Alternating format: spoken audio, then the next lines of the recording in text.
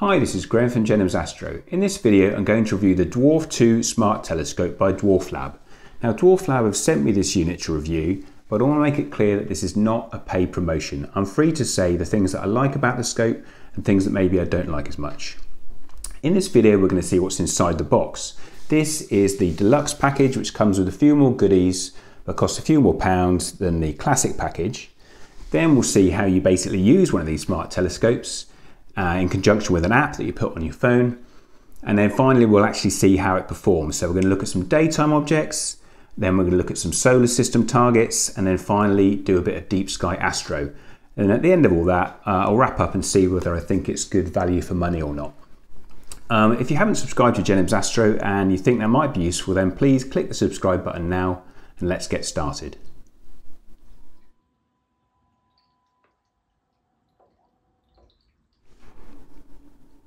Okay, so what's inside the deluxe package?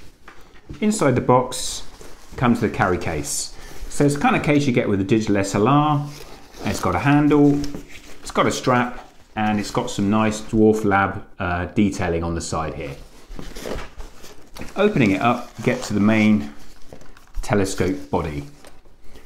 Here it is. The unit is able to move in this sense and like this, so it's an altazimuth type of telescope. The optics are visible on the front here. There are two lenses inside. There is a telephoto lens and a wide angle lens, and when you take into account all the clever optical zooms and stuff, basically this one operates at 675mm focal length, so kind of like a smallish refractor perhaps, and this one operates like a normal lens on a digital SLR.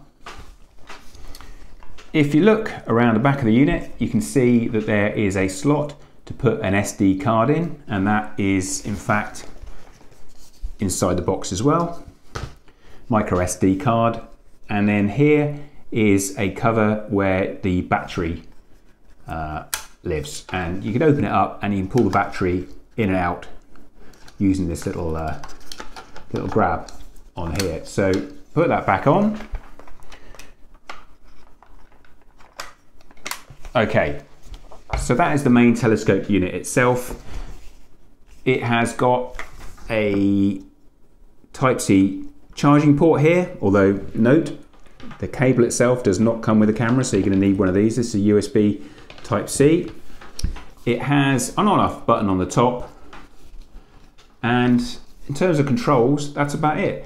When you turn it on, it has some lights up here which tell you the charging status, and a kind of rotary sort of spinning green or red light on the top, which tells you something I haven't quite worked out, but it tells you something, certainly that the unit is on. Okay, what else? We have a mini tripod, like so. This screws with a standard tripod thread into the bottom of the telescope itself, and tighten it up. There you go. So basically what you're going to be doing is you're going to be placing the unit outside, leveling it using the tripod, and then setting up, pointing at the target that you're interested in photographing. So that's what you get with that's what we've seen so far comes with the basic package. If you buy the deluxe package, you get a couple of extra things as well. You get a second battery, which I'd say is quite useful. If you're using it outside, I'd say the battery for me has lasted maybe 2.5 hours. So it's quite useful to have a spare like this.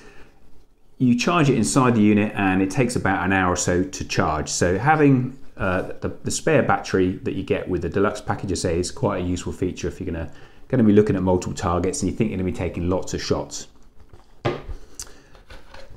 You also get with the deluxe package this sort of filter assembly. So this is a filter adapter that basically just magnetically sticks onto the front of the unit, in front of where the two lenses are, and you get some filter options. So you basically have two neutral density filters which are used if you're taking images of the sun, and then you have basically a light pollution filter of sorts here as well, which you can put over the particular lens that you're using. What I say about these is that the one thing that perhaps concerns me a little bit is that the two dark filters, obviously you should never attach anything like this to an eyepiece of a conventional telescope and look through it, because those sorts of filters are not a safe way to look at the sun. But you can use them, as we'll see, to attach in front of the lenses of the smart telescope, the Dwarf 2, and image the sun. But just a little bit of note of caution: don't use these dark filters in conjunction with a normal telescope.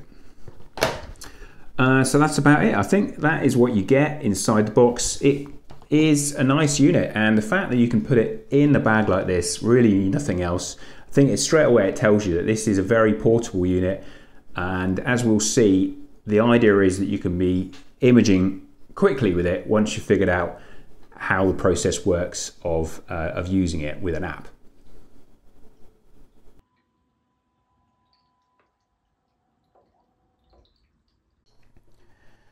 So you control the telescope using an app, as I mentioned before, and you basically download an app called the Dwarflab app from your app store. This is what it looks like when you first enter the app. You've got options here to access tutorial videos from the Dwarflab website, and then you have what they call an album, which is where the unit allows you to see the various pictures that you've taken in different folders using the smart telescope.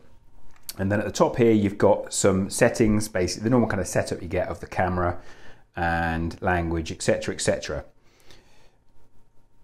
The first thing you need to do then is connect your phone to the unit. So if I turn on the smart telescope itself, so I've pressed that button on the top of the scope that I showed you before, and then I click connection button, and you'll see that the app is looking for Wi-Fi and a Bluetooth connection, I believe, to between your phone and the camera. And then you get options like this. Sometimes you get one, sometimes you get two, and I just select one of those. It asks me if I want to join a Wi-Fi network. I say yes please. It takes a few seconds. Actually, this process is one of the slower parts of using the smart telescope, and certainly something I'd do whilst I'm on my way outside if I'm going to use it at night time. And then you come onto the main operating screen. So what you can see here is essentially a view through the two cameras. I'm just looking out the back window of my house. So over here on the top left you can see the wide angle camera, and the rest of the screen is showing me the result of the telephoto lens. And if I click on the top on the windows, they basically, you can toggle between which one is shown big and which is small. Hopefully you can see down on the right hand side of the screen you've got various modes. So burst mode, time lapse, won't worry about those. Photo and video, this is what you might expect really, sort of daytime photo and video options. You've got a panoramic photo option, and then you've got a couple of options that are linked to astro. So basically you've got one here where you can take dark frames, and one where you actually take astro images, and you kind of slide it up and down to select the function that you want. Now I've taken a view here on this video of not reading the instructions. That was my initial view. I just unpacked the unit, pretty simple, everything goes together nicely. And then I thought, well, you know, I'll see if I can get it to work without reading any of the instructions. And what I would say is that it is actually, in the case here, it is worth going to some of those tutorials, get a bit of an idea from the Dwarflab videos, because like a lot of things, when you know how to use the app, it's simple, but I found it quite tricky to work out the order, the sequence that you need to do when you're using a telescope without reading any instructions. So my normal process of just trying to figure it out kind of failed, and I would recommend you save time by looking at some of the tutorial videos. But basically what we can see here is the two camera views, and over here you've got over on the bottom left you've got a little joystick which you can use, and this is actually moving the unit around following the input on the joystick. And at any point you can see that the little yellow triangle, the little yellow rectangle up in this box here is basically showing you what is in the field of view of the telephoto. You can adjust the sensitivity of that joystick using this slider here. I would say I find this joystick, again, a bit fiddly to use. I'm often zooming off into a direction I wasn't intended to go, but I think that's probably just user error. So those are the basic functions. You come in and out, you can turn this window on and off. There's an option here where you set up all the parameters of the two cameras. So there's a telephoto tab where you set up the exposure, the gain, the white balance, and whether you're passing or cutting the infrared through the lens. And then another tab here which you set up similar options for the wide angle lens. And then to make that menu go away, you just click the option. So you could get rid of these things, bring them up. So that's quite easy. And then you've got, basically you're deciding whether you're going to take pictures during the day, in which case we're in photo mode or video mode, and or if you're going to do astro photos. So if we stick with the daytime photos for now, you can see down here there's a focus button underneath the exposure, the shutter button, and you can click on that, and you've got an option now to, if we just bring back the other view a minute, you've got an option to focus the camera. So there's an auto option here, which is, let's press it and see. Camera basically hunts around a bit to find what it considers to be the best focus. You can hear it going when it's doing that. A little bit hit or miss. Perhaps if I point at an object that's not moving around, if I look at a fence panel here and I press it again, auto, it gets close, not quite, and then it's generally my experience that the autofocus doesn't work that well. But never mind, because you have the option to just press the plus and the minus and figure out how to get a more precise focus by pushing that a few times. I'm doing the minus here, and yeah, it comes into a nice focus. So you kind of need to focus the scope, the telescope, first once you're outside, whether you're taking a picture during the day or whether you're going to be setting up for taking night shots. And that's really the first step. And at night time you do it with a bright object like a bright star or maybe a planet, and you zoom the gain up to make it nice and easy to find. You focus it and then it remembers the focus. That's the great thing about it. After that, essentially you go off into the two modes. So if we wanted to take a picture of that fence, all I need to do now is just press the shutter button and it says shoot success, and then I could go into this button under the focus, little picture here, and it will show me, I can select from the album what the picture is that I've just taken, and then we can go back into the actual photo mode. So that is essentially taking a picture during the day. It's got lots of other features. There's a feature button up here where you can point to maybe a bird, and it's supposed to identify it and track that object for you. I haven't really used that feature too much, to be honest, but it is there. What else? Well, that's basically, those are the main ways that you use the scope during the daytime. During the night time, what's the difference? Well, say the focusing, you do that the same. One of the things in the tutorial videos, this Astro Dark option, you've got some instructions here. Basically what you do is you shut the telescope away in its case in a dark place, and you click shoot, and it goes away for about 10 minutes or so, and it creates a series of dark frames. So these are exposures where it's trying to work out the amount of, whether there's noise coming from the sensors behind the cameras, and it takes a whole series of frames, different exposures, different gain settings, and it really sets you up for reducing the noise of any photos you might take during nighttime use. So people who are familiar with Astro will understand the term dark frame, but essentially if you're not, this is just like a noise reduction function. You do it once or every so often, but you put this, the unit will remember these dark frames that you've done, and you can just run them, as I say, anytime by putting the unit away somewhere dark, and it tells you when it's finished successfully, and you get to 100%, is a little slider bar here. And then after that you go into the actual Astro mode itself, and we'll see later on how we actually use that outside. So that's basically how the app works. It is, as I say, having tried to use it without reading any instructions, I found it quite fiddly, but yeah, now I've used it for a few weeks, then you know it's pretty straightforward. It's a little bit glitchy. I'd say sometimes you lose connection with the telescope. Sometimes some of the options like that little joystick disappear and you have to cycle it on and off to get it back. So it's not without bugs, but basically when you're familiar with it, it's a pretty easy interface to use to control your Dwarf 2. So I've summarised the steps you need to follow to take a picture during the day. You connect your phone to the smart telescope, point towards the target, focus it, and then shoot the images. It's very much like using any normal camera, except that in this case the camera is inside the smart telescope that's sitting on the ground.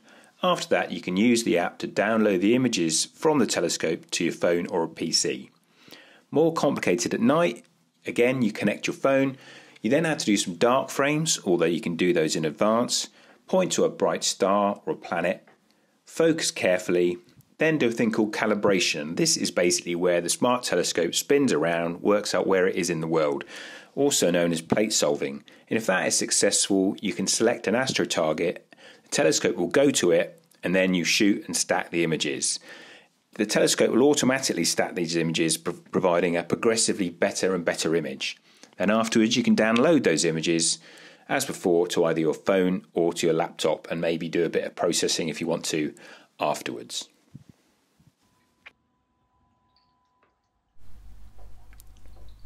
So I always recommend you try out any new piece of kit during the day first, and in this case I've taken a few daytime recordings looking into the garden and I think that the results are very good. So this is video taken straight from the Dwarf 2. Downloaded it using the USB connection and I'm really very happy with the result. It's captured the birds and the squirrel very well and very easy to use, and the focus has worked really well. Moving on to solar system objects, I started with the moon, which is around first quarter when I was taking these images.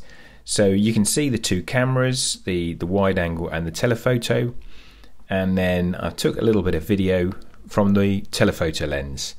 The focus was a little bit tricky. Used the autofocus again, it got quite close, and then did a finer adjustment using the manual focus adjustment that we saw before. And then just to get an idea of the comparison of the image scales, here's the telephoto on one side and the wide angle on the other. So next I had a look at the sun. Firstly I installed the two neutral density filters that come with the deluxe package, and then we looked towards quite a low sun. Now even though there's quite a bit of cloud passing by, weather hasn't been too good for me recently, it's still quite easy to get a nice image of the solar disk. And if you bring the exposure down quite a long way, you can start to see some basic features. So we picked up a couple of sunspots. Wasn't really much else going on, but very easy to take some quick images of the sun. As for the rest of the solar system, it's been limited really to having a look at Jupiter, where you can see the Galilean moons, but the image scale, I'd say, of the telephoto or the Dwarf 2 in general isn't really suited to seeing any detail on the planets other than maybe the major moons.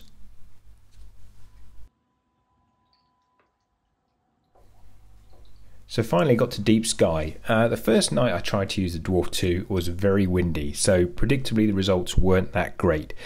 Having done an initial plate solve and go to the target, I selected Messier 31 and got it to stack a few images. Now, pretty pleased that we have got anything really. The night was really very windy, but you can see also in this picture of the Seven Sisters, we got quite a lot of trailing as the tripod was moved around in the wind. On a better night, repeating the target on Messier 31, got a much nicer image here. So this is 50 10-second shots with a gain of 80 straight out the back of the camera, and then this is what I got simply adjusting the contrast and cropping out some of the rotated edges of the field. So I think that's not a bad result for a very quick set of exposures. Moving on to the Orion Nebula, it was just rising when I took these images, only a minute or so of exposure with the first quarter moon, but still I think with a little bit of adjustment of the contrast you can see that you can capture a nice image of Messier 42 very easily. These are all my initial images. Clearly you need more time to get better detail. And then moving on to the Seven Sisters again, the stack gives a hint of the nebulosity that you see around some of those stars, and then having adjusted the contrast we get a pretty decent image of the cluster.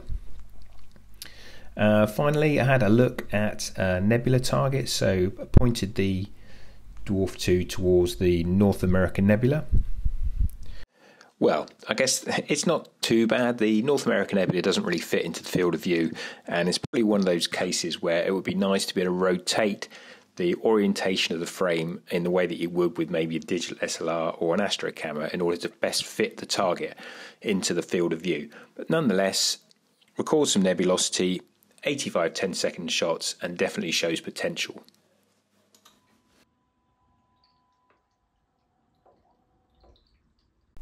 So what are my conclusions on the Dwarf 2 Smart Telescope?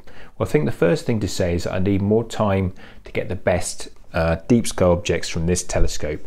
I need to be able to get conditions that allow me to do hundreds of subframes rather than the tens of frames that I've used to produce the images in this video. So in terms of deep sky, this can definitely go further and produce better results than I've seen so far, and I look forward to trying out that functionality.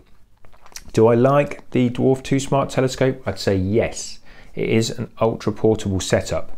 I've found that it has very reliable plate solving to work out which direction it's pointing in the night sky, and the target location is also accurate. One little bugbear is that the size of the onboard target library is small, but that is not a blocking point really, because you can always manually type in the RA and the DEC of any object that you want to go to and take a picture of if it's not stored as one of the pre-stored targets. The app is a little glitchy. Sometimes it loses connection with the telescope, and also it tends to forget the settings that you've typed in after you've used them for one exposure. But those are really small issues really, and as I put in this video together I noticed that there is a new version of the software that's dropped, so no doubt that will offer better features and start to tidy up some of those little bugs. Are the results from this telescope likely to match what you might get from a more traditional astro setup? So a small apo refractor with an astro camera, or maybe a digital SLR with a telephoto lens?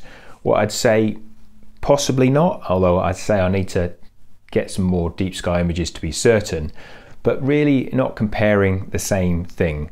An astro setup, when you take into account the cost of the mount, is going to cost you a lot more than this telescope. So if you think that you might want to get into real grab and go, and this is a telescope that can get you an image really within less than 5 minutes of going outside, if you're prepared, then I think that the Dwarf 2 Smart Telescope is a good proposition. It probably complements other telescopes if you've already got them, or if you're just looking to get some astro images to show to your friends and you're not necessarily wanting to buy a whole load of other astro kit, then this is quite a good way of doing that. So I hope it's been useful. I'll try to post a follow-up video when I've got some better quality deep sky images to really show the potential of this telescope. But for now, I think, yeah, it's good value and it is worth looking at just as something different, high-tech imaging, yeah, worth a go. Okay, thanks for watching.